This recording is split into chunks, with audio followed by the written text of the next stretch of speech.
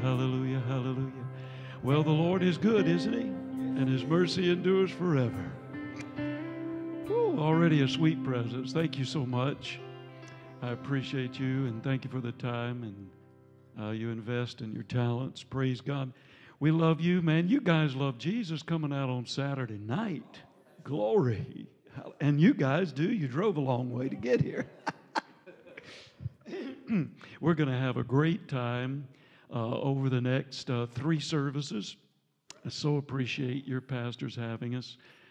Thank you so much. You know, we've been here several times through the years, and we were able to be a part of a transition several years back, and of course, friends with Pastor Cody here and his family. And so many of you, if I haven't had a chance to, greet you or shake your hand, please come speak to me. And I'm not one of these guys that have to hide in the back to protect the anointing. So I don't mind hugging you and giving you a handshake and introducing myself. Would love to do that. Anyway, like I said, these 3 services, Jesus told Brother Hagin. How many of you are familiar with Kenneth E. Hagin? Raise your hand, probably most of you. One of the visions that he had, and I may talk about several, but he said, every time the saints come together, I have a purpose for their gathering. And if men will take time to seek me and to hear from me and to follow the purpose I set forth, you'll have the best result in the service. So my job isn't to decide what I'm going to do, but to discern it and then flow with it, right? So that's what we're going to do tonight. Every service will be different. Tonight, if I had to say, it would be more motivational for us as the body of Christ. For this time and season. Tomorrow morning will be a word of encouragement as we navigate some events that will be unfolding in the future in the world. And then Sunday evening will be a time of refreshing. So you come on back and get your cup full. Amen. Amen. But we're going to get full tonight too. The word's always good. Ecclesiastes 3:1, you know the scripture. The Bible says, to everything there is a season, and a time for every purpose under heaven. One translation says, everything has its appointed hour. How many of you know that Jesus is coming soon? This is a very important season for you and I as members of the body of Christ. As we await His return, God is counting on us as the body of Christ and members in particular, to manifest the fullness of His person, His presence, His glory, and His goodness to the world in which we live. John G. Lake, who was born in 1870, he was an apostle to the continent of Africa. Tremendous signs, wonders, and miracles, and also, of course, here in the United States, mightily used of God as well. But he made this statement. He said, in my estimation, the greatest revelation that a believer can receive and the greatest experience he can receive are these. He said, first of all, the revelation would be Christ in you, Christ in me, the hope of glory. The realization that not only is Jesus seated at the right hand of God on high, but through the person of the Holy Spirit, He has actually taken up residence in your heart and mind with the expectation of revealing Himself in all of His goodness and power and mercy and compassion and salvation to the world in which we live. He said, second to that or subsequent to that revelation is the experience of the baptism of the Holy Spirit, enabling you and I and empowering you and I to live in and to live out that revelation. Amen. So thinking of that in Colossians 2 verses 9 and 10, I want you to notice the Bible says in Him or in Christ dwells all the fullness of the Godhead bodily. And you are complete in Him who is the head of all principality and power. One translation says, in Christ, God gives a full and complete expression of Himself. And you, by your union with Christ, are also a full and complete expression of God. Are you with me? So Jesus Christ was everything that God wanted to say to man. And God desires that you and I personally and certainly corporately or collectively exemplify His fullness, and particularly now as this dispensation is culminating. Now notice in Ephesians 4 and 7, speaking about this fullness of God, Paul said, to each one of us grace was given according to the measure of Christ's gift. So the King James says, each one of us have received a measure of the fullness of Christ. Okay? So that means if I had a container up here of flour, and I begin to dip out with a measuring spoon, and I dip one measure, and all of these measures are on the podium.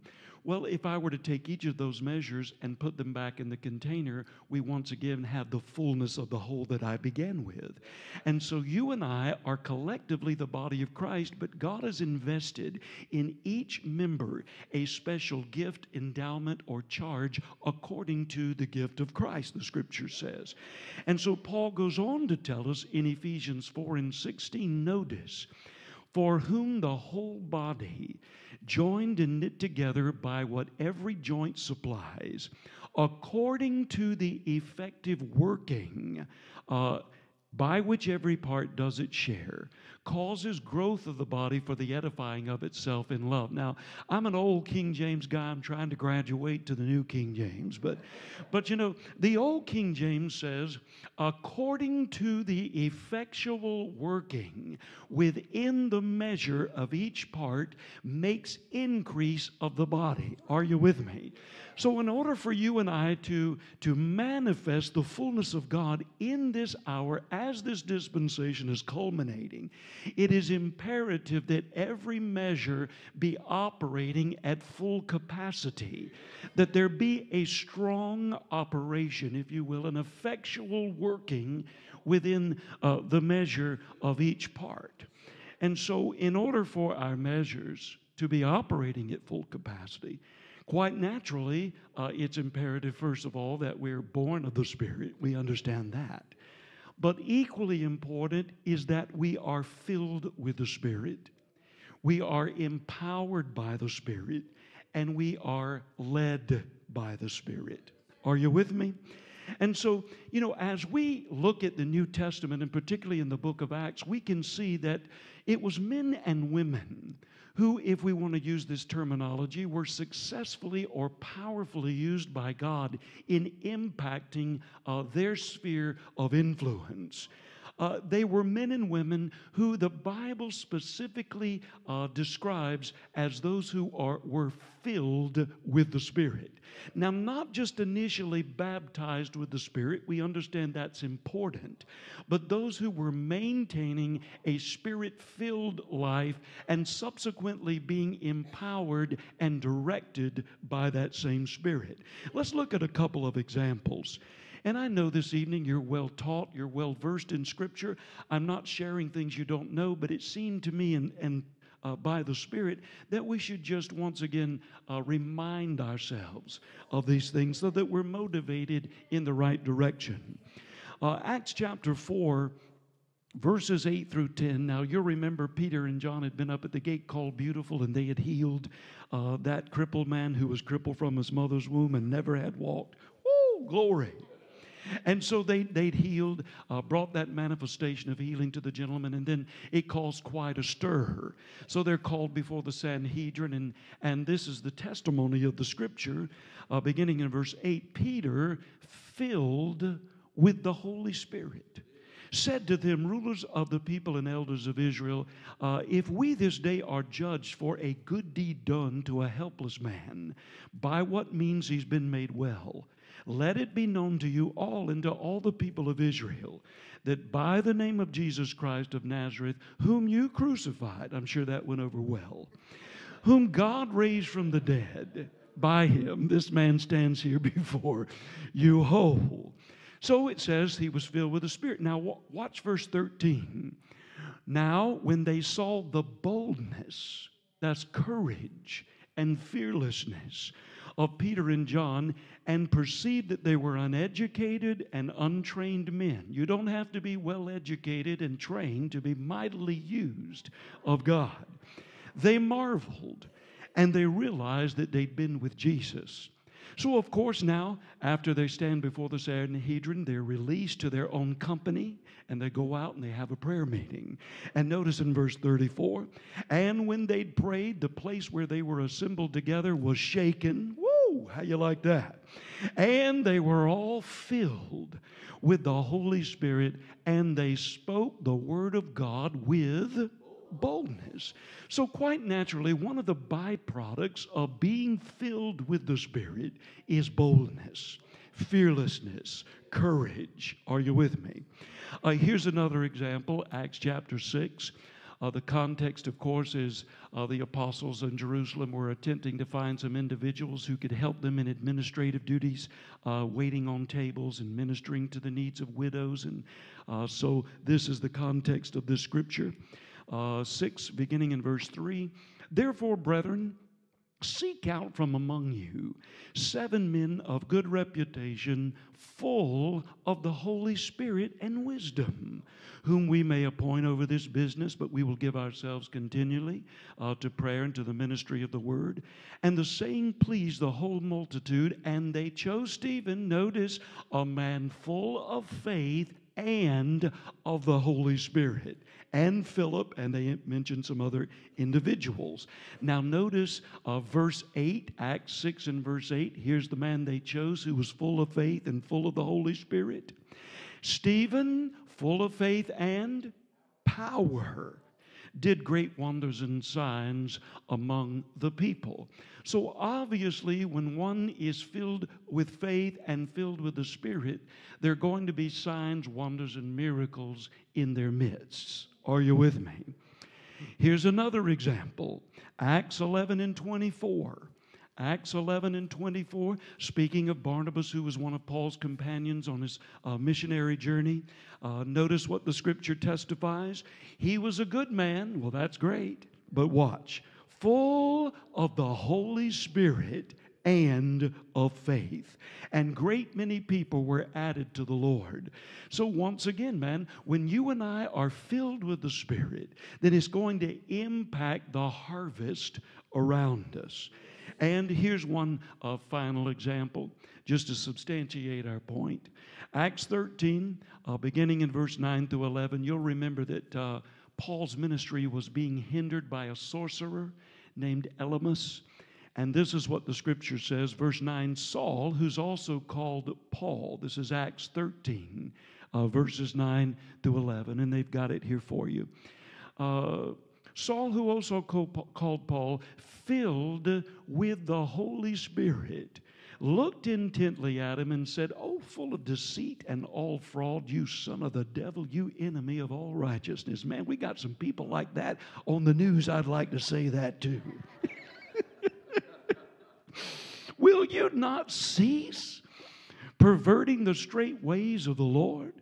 And now, indeed, the hand of the Lord is upon you, and you will be blind, not seeing the sun for a time.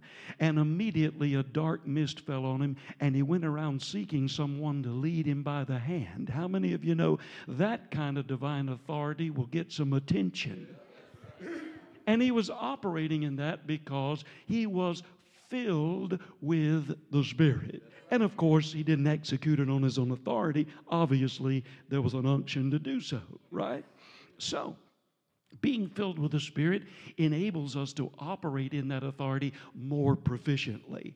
So the point this evening is, if being filled and staying filled with the Spirit brings all of these byproducts, then it is quite naturally imperative that you and I follow their example and we stay filled with the Spirit. Now, in 1987, Brother Hagin had a visitation of the Lord Jesus Christ just prior to our annual camp meeting in July. And this vision was multifaceted. It was recounted in a book called Plans, Purposes, and Pursuits. Anybody ever seen that book? If you've never read it, you might find it very interesting. But one of the things that Jesus told him, he said, "Tell my people, I need them to stay filled with the Spirit." And I'm going to elaborate in a moment why. But I need my people to stay filled with the Spirit. And so where was I? I don't know. But anyway, I need my people filled with the Spirit. So God is depending on us as we culminate this dispensation to be a body of Christ individually and corporately that is exemplifying the fullness of God. His glory, His compassion, His mercy, His love, His salvation, right? And if we're going to do it, we've got to stay filled with the Spirit. And so we cannot accomplish this mandate in the arm of the flesh. It must be done by the power of the Holy Spirit. And of course, that power is to be manifested through the body of Christ as a whole, not just the fivefold ministry. And I think this has been something that maybe we haven't emphasized enough, that we as believers, we come to church, we receive the word, and we should, and we're encouraged, and we're set on fire, and we should. This is our gathering place. This is where we are encouraged. This is where we are filled with the word and with the Spirit and experience the presence of God and the anointing. And then it is from this place that we go out, and that is where the kingdom is advanced. Amen? And so it's about the sons and the daughters, really, not just the fivefold ministry exclusively. So we know this because in Acts chapter 2, verse 17, beginning there. Now I'll try to do the New King James, but I don't know. Anyway, it says, it shall come to pass in the last day, saith God, I will pour out of my Spirit upon all flesh, and your sons and your daughters will prophesy. Your young men will see visions. Your old men will dream dreams. We should be expecting these things. Now you say, well, if I don't want to be considered old and I have a dream, just say it was a night vision, right? So your young men will see visions. Your old men will dream dreams. And upon my servants and upon my maidservants or my handmaidens, I will pour out of my Spirit, and they will prophesy, and I will show wonders in the heavens above, signs in the earth beneath. Who's going to be prophesying and who's going to be showing as a result? The sons and the daughters, the servants and the handmaidens. Woo! Verse 21, and it will come to pass that whoever calls upon the name of the Lord will be saved. Hallelujah. So this is our season. As the body of Christ, it's always been our season. But friends, things are culminating. Jesus is coming. Amen. And we got to finish this thing strong. So we've got to be men and women who are born of the Spirit, yes, but empowered by the Spirit, led by the Spirit, impacting this world for Christ. So this is about ordinary people doing extraordinary things through the power and the anointing of the Holy Spirit. Now back to that visitation of 1987, I said, Jesus said, tell my people I need them to stay filled with the Spirit. He went on to say, because of this reason. He said, there are things that I have desired. Now, Jesus Christ, the head of the church, there are things that I have desired to do in the earth and through the church that I've been unable to do because of a lack of cooperation. Are you kidding me? Jesus, the head of the church, said there are things he wants to do in the earth and through the church that he's been unable to do because of a lack of cooperation. Friends, doesn't that make perfect sense, even in the natural? Don't we understand that the purposes of the head are always contingent upon the cooperation of the body? It doesn't matter how much this head, this physical head, wants to walk over to Pastor Lathan. If this body doesn't carry the head's not going anywhere. And the same reality holds true in the realm of the Spirit. The Bible tells us in Colossians chapter 1 and verse 18 that Christ is the head. We are the body, right? And once again, the purposes of the head, even in that spirit realm, are contingent upon the cooperation of the body. And if that is true, which it is, then a further reality exists. And that reality is, I cannot and you cannot participate in things that we do not perceive. Are you with me? If the purposes of the head are contingent upon the body, that's a good reality. But the reality is, I cannot and you cannot participate in things that we do not perceive. And we cannot perceive the leadings of the Spirit unless we're walking and living in the Spirit. Are you with me? Now, when I talk about walking and living in the Spirit, I'm not talking about walking around in some kind of trance or state of euphoria, being weird and goofy. I'm talking about a place that we occupy in God through the communion of the Holy Spirit, where we see things and we know things and we perceive things that we would not see or know or perceive otherwise. You know the scripture where John speaks in Revelation 1 and 10? The very first thing he says was, I was in the Spirit on the Lord's day. Friends, that's a place. I was in the Spirit on the Lord's day. And then he begins to articulate things that he heard and things that he saw. The Apostle Paul writing 1 Corinthians 2, 9 through 10, notice what he said. He said, I have not seen, nor ears heard, nor has entered the heart of man the things that God has prepared for those that love him, but he's revealed them unto us. How? By his Spirit, for the Spirit searches all things, yes, the deep things of God. And man, that whole passage, I could just keep going. It's so rich.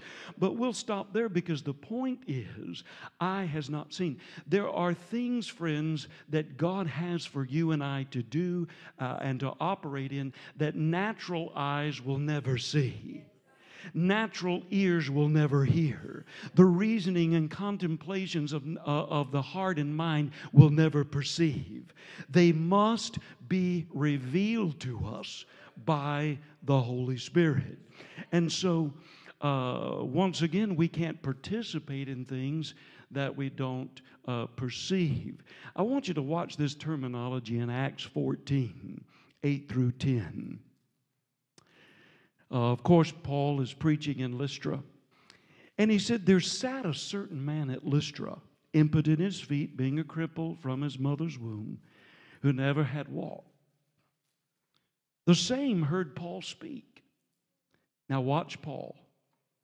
Who steadfastly, as the King James, steadfastly beholding him, that means he's looking intently at him, and perceiving that he had faith to be healed, said, stand upright on your feet. And he walked and leaped and began to praise God. But notice, steadfastly beholding him. I mean, you've been in those situations. You're looking at a person, but there's a conversation going on the inside with you and the Holy Ghost. There's a perception taking place. There's an insight, a knowing. Are you with me?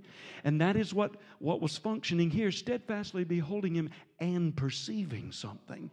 Notice the perception preceded the action. And I think most often, particularly in dealing with other people in the miraculous and ministering to them, is that most often, the most effective faith in that arena is that which is inspired by and initiated by the Holy Spirit. Really, this is the way. Now, we can always lay hands on the sick. You understand that. But we're talking about manifestations of the Spirit in particular, with the working of miracles there. But Jesus operated his life and ministry this way, by his own testimony. We think, oh, Jesus just did whatever. No. John 5:19. Look at it. Jesus answered and said unto them, most assuredly I say to you, the Son can do nothing of himself. What he sees the Father do, for whatever he does, the Son does in like manner. He says, I don't even speak my own words as I hear. That's what I speak. So basically, Jesus, in his earthly life and ministry, said, hey, I'm living my life and I'm executing my ministry in direct response to the Father's leading and promptings through the person and ministry of the Holy Spirit.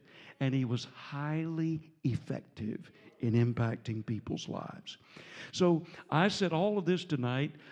This is how God wants us to live our lives as believers, and particularly now walking and living in the Spirit, living in direct response to the Holy Spirit's guidance, taking what I call our divine cues. Our divine cues. In September the 2nd, 1950, maybe some of you are familiar with this. I wasn't born yet. But in 1950, September 2nd, Brother Hagin gives us account. He was in Rockwall, Texas, holding a tent meeting. He said it had rained all day, so very few people came out, about 40 folks. You know, amazing things can happen in small groups of people when they get in the Spirit. So he said, I gave a short Bible lesson, and I asked the people to come down to pray. And he said, I was just kneeling on the platform, praying in the Spirit at one of those folding chairs. And he said, I never expected to happen what did happen, and I expected to be a man on the moon. Wasn't asking for it, seeking it. But I heard a voice say, come up here. And he said, I thought it was the kids out here on the back hill playing around. He said, I just kept praying, and I heard the voice again, come up here. And he said, I opened my eyes, and when I did, there was Jesus standing where the top of the tent pole should be. And he said, in a moment of time, not literally, but because he was in the Spirit, all the natural things disappeared from his view, the people, the chairs, the pulpit, everything. And he said, I was standing before Jesus. And he said, the first thing that happened was he was holding the most beautiful crown I have ever seen in my life. He said, the jewels in that crown are undescribable. And he said, I said to him, Lord, what is that crown? And he said, Jesus said to me, this is the soul winner's crown.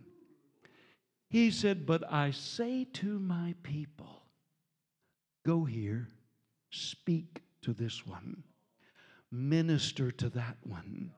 And he said, they're busy, preoccupied, insensitive, distracted, and miss what we would term their divine cues.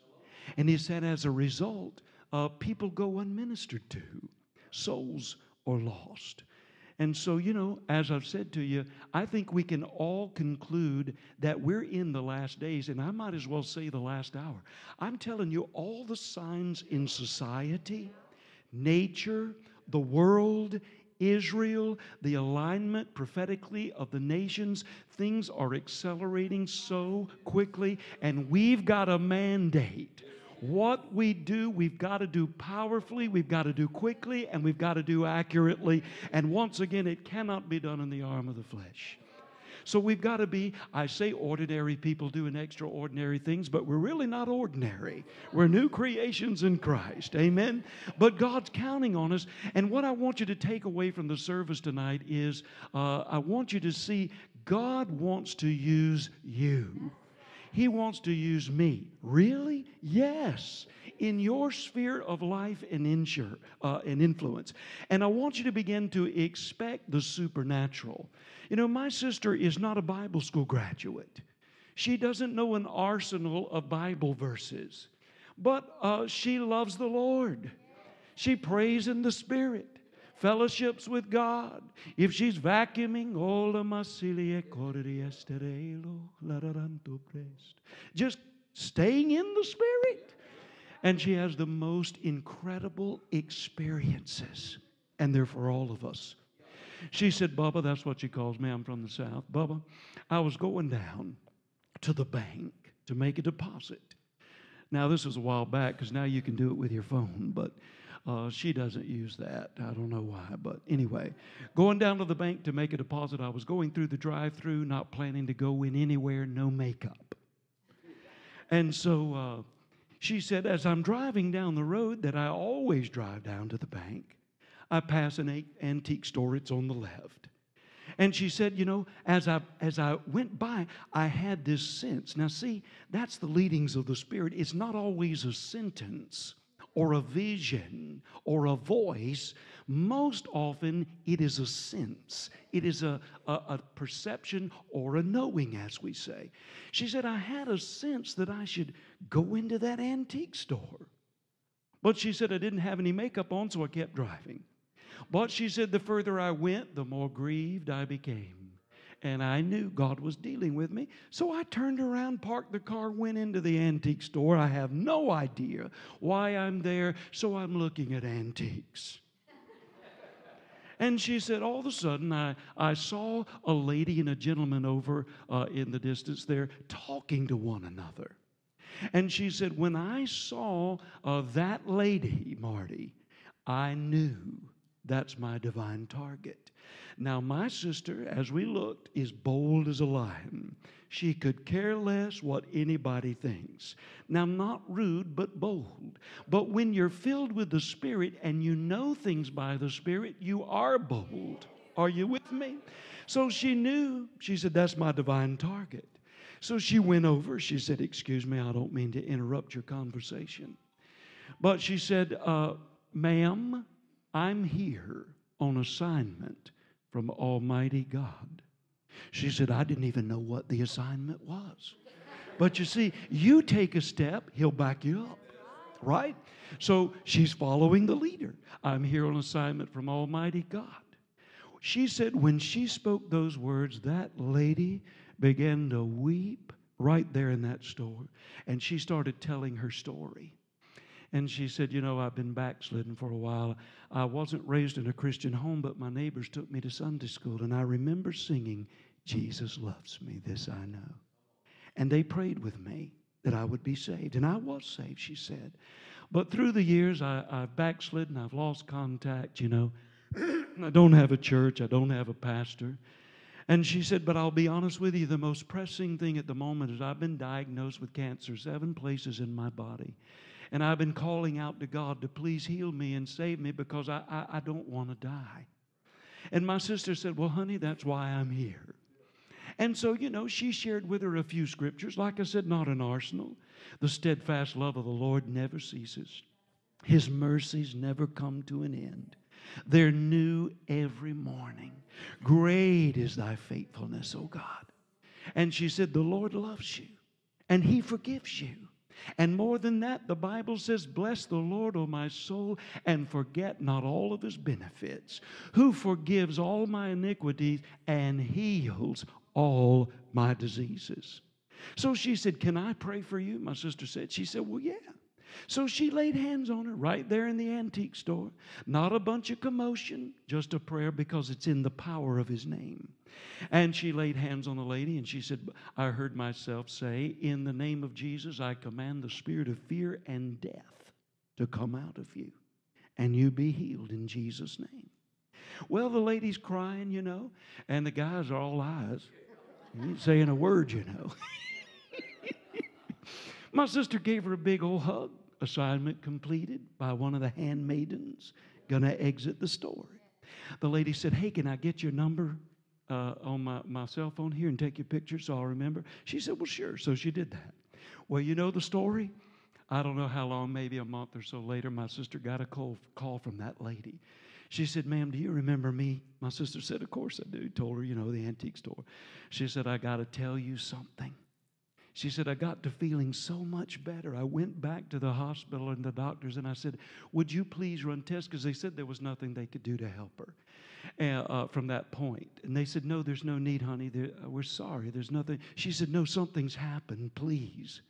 So they did, and they came back completely negative, all the tests. She was completely healed. And it wasn't in a church service. It was in an antique store through a handmaiden of the Lord who took her divine cue. Anybody with me? You think God wants to use you like that? Absolutely. I had this Jehovah's Witness come to the door.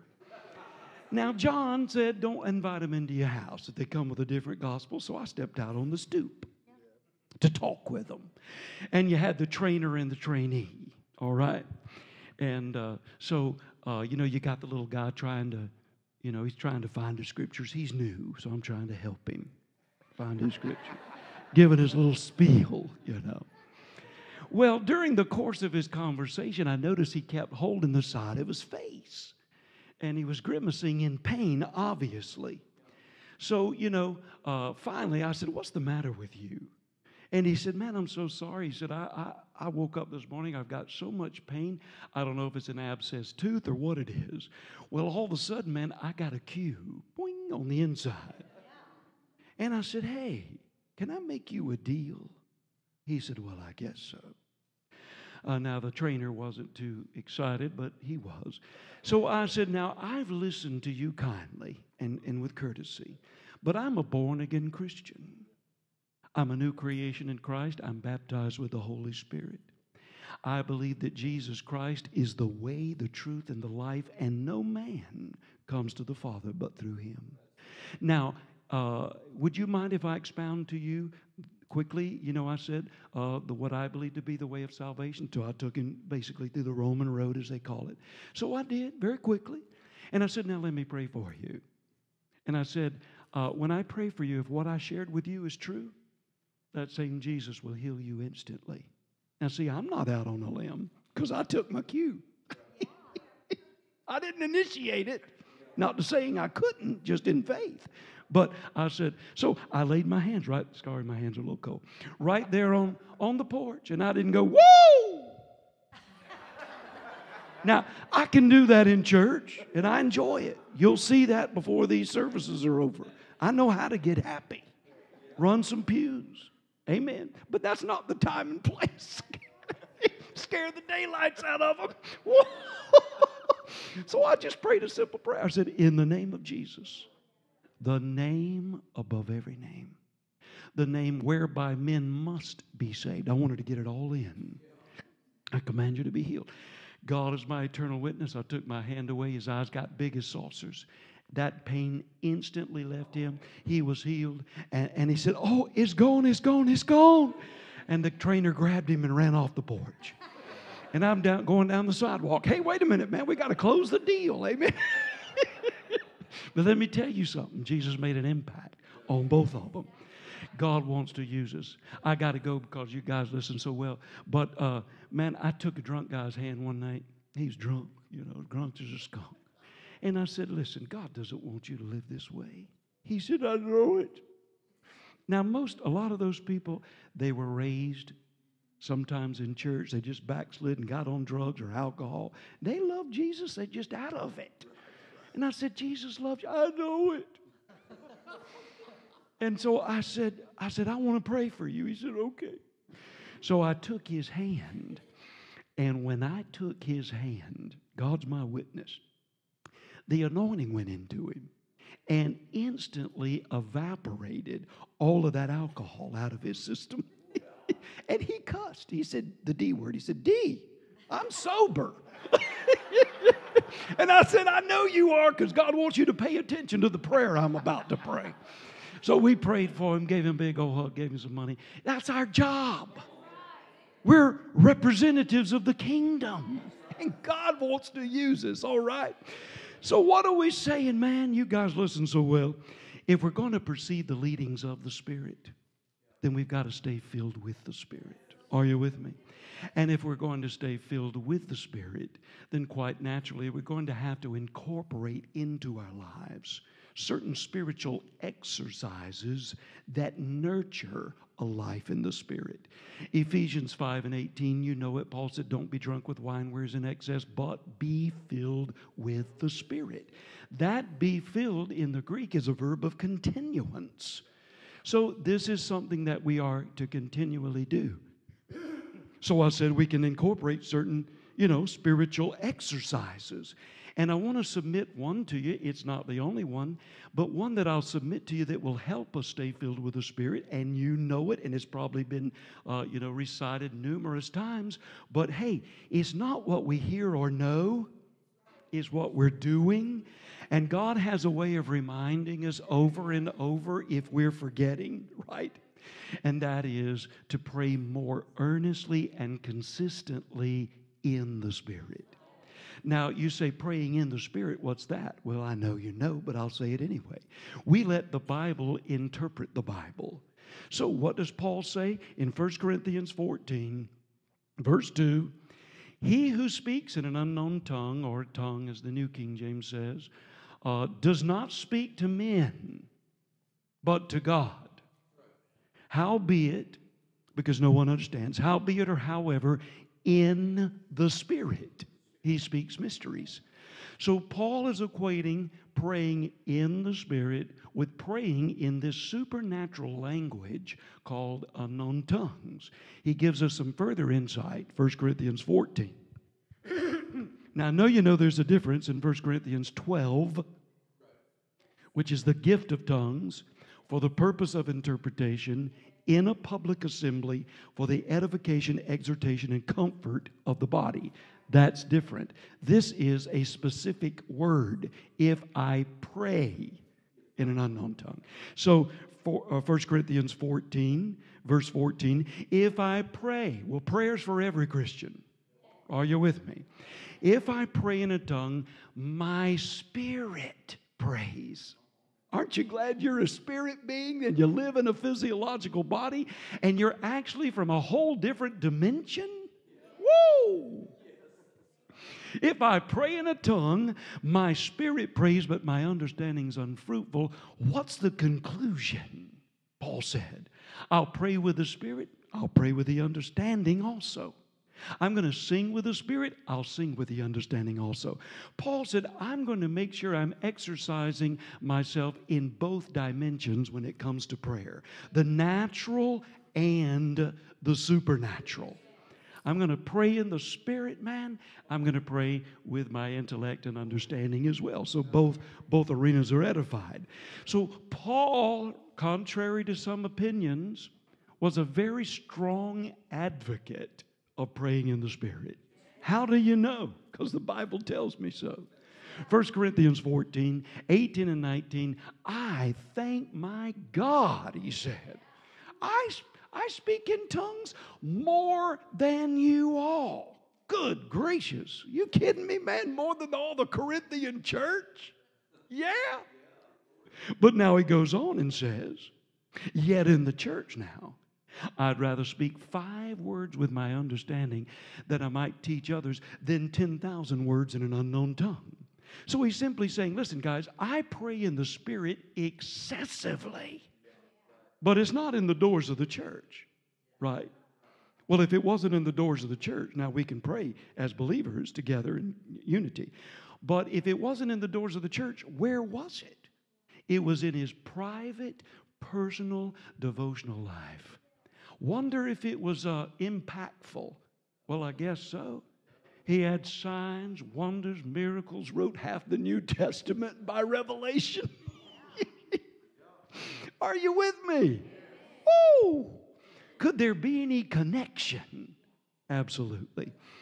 So now, you and I all realize the initial evidence of being baptized with the Holy Spirit, as stated in the Scripture and illustrated in the book of Acts, is speaking in an unknown tongue. But what we want to remember is that speaking in tongues is not just the initial evidence, of being filled with the Spirit. But it is also to be a source of continual infilling throughout our journey. What was that guy's name? Howard Carter. He was the founder of the first Pentecostal Bible college in Great Britain. And he made this statement. He said, speaking in tongues is not just to be the initial evidence of being filled with the Spirit, but it is to be a continual source of infilling throughout one's life. Wow. And then, of course, Smith Wigglesworth, 20-something people raised from the dead, documented. Guess he knows a little something, right? He said, it is a luxury to be filled with the Spirit, but it is also a divine command. He said not to be drunk with wine, but to be filled with the Spirit. He said no Pentecostal person, of course we don't have to be Pentecostal to do this in denomination, but he said no Pentecostal person ought to get out of bed in the morning without first getting lost in the Spirit, speaking to themselves in other tongues. He said, I maintain the opinion that if one would be continually filled with the Spirit, he will speak in the Spirit morning, noon, and night. Whoa! Now, here's one more for the road, because I know I don't want to lose you, let you go to sleep. My voice is soothing. I don't want you to go and sleep. But anyway, so John G. Lake again. John G. Lake. He said, hey, and remember now, he's an apostle to the continent of Africa. Tremendous signs, wonders, and miracles. He said, I want to speak to you with the utmost frankness concerning this particular language of tongues, which I speak, he said, most often in the nighttime. For I found it to be not only the source of power that I operate in on a daily basis, but also an invaluable source of revelation knowledge that I preach to people every day. So obviously, this praying in the Spirit, friends, it elevates our spiritual consciousness and perception in every realm, not just to the leadings of the Spirit, but the enlightenment of the Scripture. He said, man, I found it to be a source of power. I found it to be a source of revelation that I preach to people every day. Is his assertion true? Is it a source of power and revelation? I think the Scripture bears it out. 1 Corinthians 14:4. Only got two more scriptures. Whoa. He who speaks in an unknown tongue, what's he doing? Edifies himself. He who prophesies edifies the church. So I'm not going to come out here for an hour and just I'm not going to just come out speaking in tongues. You're not going to be edified, but I will. But he said, he who speaks in an unknown tongue does what? Edifies himself. There's something occurring when we're speaking in the Spirit. I like the Knox translation. He who speaks in an unknown tongue strengthens his own faith. Here's another one, the Beck translation. He who speaks in an unknown tongue encourages himself. Here's my favorite, the Webster. He who speaks in an unknown tongue receives an uplifting and strengthening influence. Who's that influence? The Holy Ghost. Amen. And this is for everybody, young to old. Everybody that's been enlisted into the kingdom, this is your time. God's counting on us. Are you with me? Now, one more Jude, verse 20. Jude, verse 20. Jude. I crack myself up sometimes. Oh, Lord have mercy. Jude, the brother of James, in his epistles writes, but you, beloved, doing what?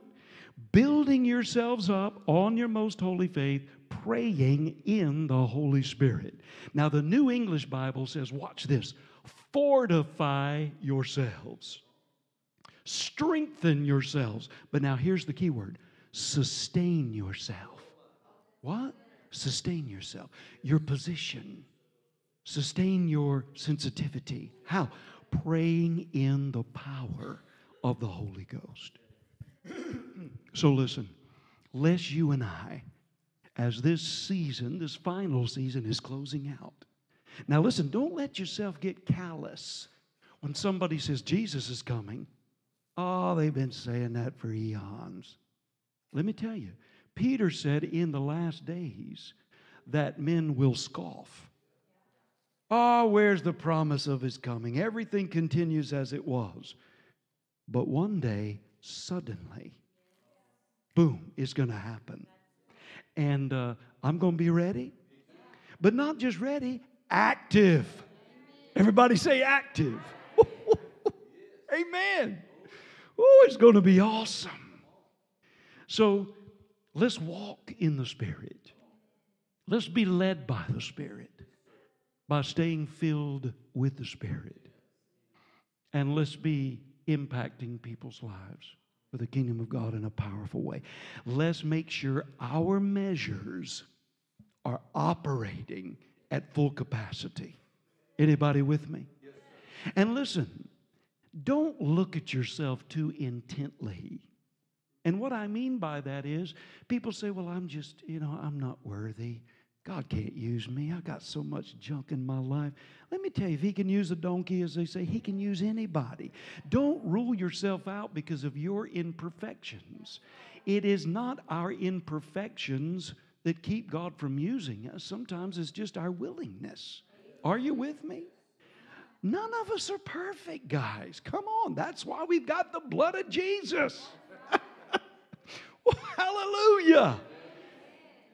And man, I rely on that. Amen. Come on, everybody. Let's stand up tonight. Before we leave,